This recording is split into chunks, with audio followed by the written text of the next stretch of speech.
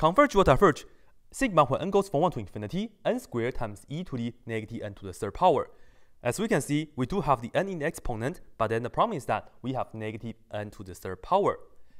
If we want to use the ratio test, we will end up with negative n plus 1 in the parentheses to the third power. Maybe we can try that later on, but then we do have the n squared in front. Imagine if we were doing integral. Integral of x squared times e to the negative x to the third power. Can we integrate that? Yes, we can, because the derivative of negative x to the third power is negative 3x squared, and then the x squared will cancel each other out. So in this case, let's attempt with the integral test. And then to use the integral test, we have to first identify the function. So let me write that down. F of x is just x squared times e to the negative x to the third power. And then we have to make sure that this function has three things. We have to make sure that the function, first, is continuous, and then second, it has to be decreasing, and then third, it has to be positive. And the way you can show it is that you can just supply me with a graph. So draw a graph somewhere on the side, graph this, and we just care about the right-hand side, you will get something that looks like this. And you see that if x is 1, which is right here, this portion of the graph is going to be, of course, continuous, and then it's going down, so it's decreasing. At the end, you know this is positive because it's above the x-axis. Anyways, we will focus on the improper integral part. For the integral test, that's what we have to do. We are going to check the corresponding improper integral. So we are going to check the integral of 1 to infinity, x squared, e to the negative x to the third power, dx.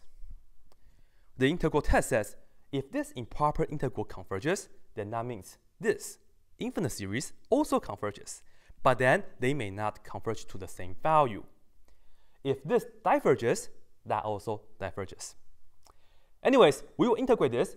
To do that, we will use u substitution. U is equal to the inner function, which is the negative x to the third power, du, which is negative 3x squared, dx, and isolate the dx, we get du over negative 3x squared.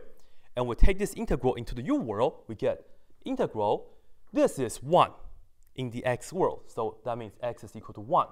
Plugging 1 into here, we know u is equal to negative 1 to the third power, so u is negative 1. And then when we plug in this infinity, which is in terms of x, when x is infinity, plug into here, we know u is equal to negative infinity to the third power. That means u is negative infinity. X squared is just x squared, e, this part, negative x to the third power, is the u. So I'll just put down right here. Dx is du over negative 3x squared. And then as we can see, x squared cancel each other out.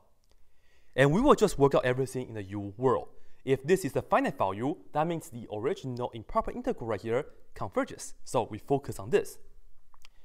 This is going to be, let me take out the 1 over negative 3 first. So we have negative 1 over 3 in the front, and then we have the integral from negative 1 to negative infinity, e to the u, negative infinity right here, and e to the u du. Some of you guys may notice this right now, that we have a bigger number on the bottom. Negative 1 is technically bigger than negative infinity, right?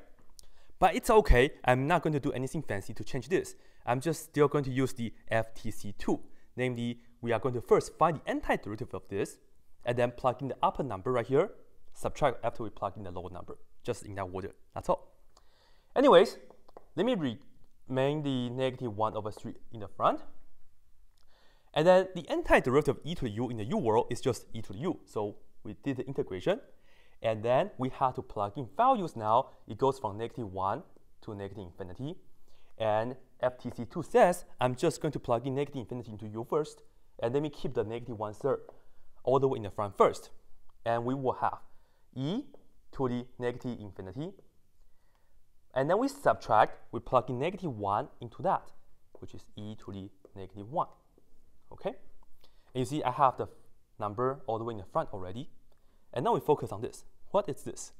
This part, e to the negative infinity is the same as saying 1 over, because we have the negative exponent, 1 over e to the positive infinity, and e to the positive infinity is the same as infinity, and then 1 over infinity is 0. So this part is out. This is just 0. And we will have negative 1/3, and in the parentheses, we will have the 0 minus e to the negative 1 is just 1 over e. If you put it down, because you have the negative exponent, put it down as a fraction. At the end, you see that negative 1/3 times negative 1 over e, we get positive 1 over 3e. It's a crazy number, but then this number is finite. E is about 2.7182818. All right, so this number is finite. That means this improper integral converges, right? And by the integral test, we know that the original infinite series that we were trying to do also converges. So here, let me write down the conclusion. And the conclusion is the original infinite series, we have the sigma n goes from 1 to infinity, n squared e to the negative n to a 3rd power. This also converges by the integral test. And as usual,